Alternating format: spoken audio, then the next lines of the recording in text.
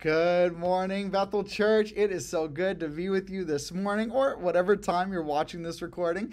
It is Convos and Coffee time, and I hope that you got your coffee with you, and I hope specifically today that you have a notepad or a phone to take notes with and your Bible. We are going to go through a brand new journey today. We are finished our series on James, and today we start off a brand new series called Healthy Habits. This series is going to be absolutely incredible. We are going to journey through healthy habits from today all the way through to the end of November, where we're going to cover things like boundaries, healthy habits in worship, healthy habits in prayer, healthy habits in your finances, all these great things. Today specifically, though, we're going to talk about healthy habits when it comes to our life's vision. And so I encourage you today to go ahead and grab a pen, grab a piece of paper, grab your phone, grab your Bible as we dig into what it is that God has for us today.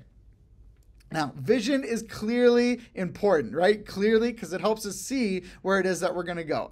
Come on, right? You got to get some puns in there when it comes to vision. But vision is super important, especially goal-oriented vision. It allows us to kind of put the benchmarks in order to place the goals in front of us, that as we journey through life in different seasons, different chapters, where we're able to say, okay, God, how are we doing in this aspect? How are we doing in that aspect? And encouraging and walking with God and saying, God, would you help me lead closer to that vision that you set before me?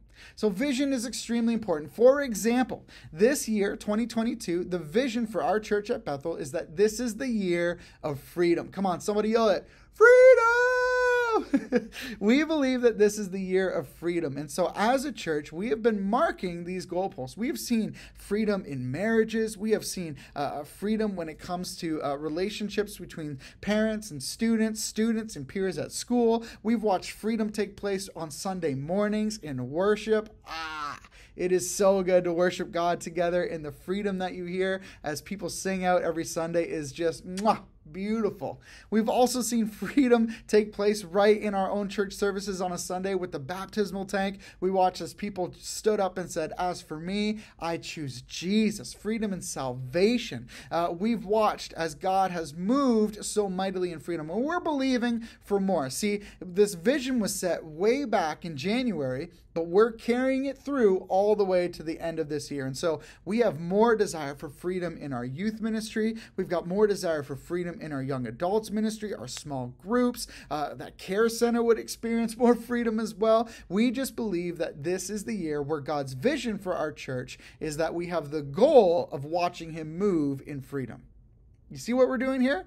And so today I want to talk about your vision. I want to talk about vision for your life personally. I want to talk about vision for your life when it comes to your family. I want to talk about vision for your life when it comes to your job, your friends, with your neighborhood and your neighbors, your community. And I just want to encourage you that God has a plan. He has a vision that we can catch, that we can grab a hold of for every area of our life. See, in Habakkuk chapter 2, verse 2, it says this: Then the Lord replied to Habakkuk, write down this revelation and make it plain on tablets so that a herald may run with it.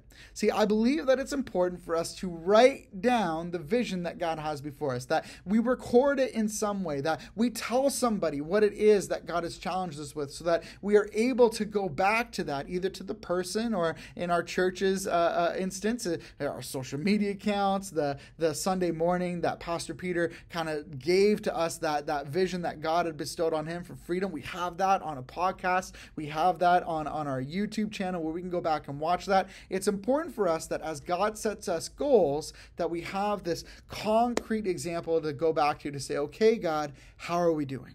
How are we doing as we journey through this? And so what I want to encourage you to do is this. Today, after you're finished reading this, you still got your coffee with you, I want you to open up your Bible to wherever it is that you are journeying through your devotional. I want you to open up your Bible to maybe one of your favorite scriptures and ask God specifically, God, for my life, what is the vision that you would have for me for this season?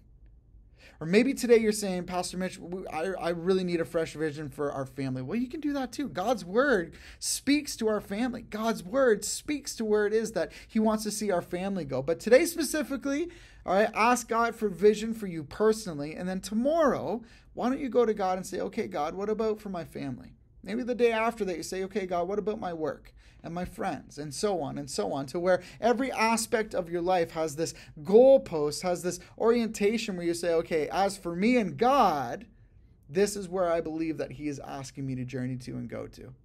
All right. And so we want to challenge you with that today. We want to encourage you that God does have a plan. And maybe at the end of today, you're like, oh, I just have more questions. Well, that's great. Go on a journey with God to find out what the vision for this season for your personal life is when it comes to the fruit that God wants to grow in your life. Maybe there's aspects of freedom that you and God together want to see come to fruition. Maybe you've been praying all this season as we've been journeying through the year of freedom, and you're saying, I just haven't found it yet. May to God be the glory. This is the season to experience that. And so we want to encourage you that one of the healthy habits that you can have is to establish God-given vision in your life. All right, so you have your assignment. All right, Habakkuk 2, verse 2, if you want to go back and read that for yourself. Bethel, we love you guys. Hope you're having a great time today, and we can't wait to see you tomorrow next week, as we talk about more healthy habits that come straight from the Bible into our lives. All right, God bless you guys. Don't forget, at Bethel, you belong.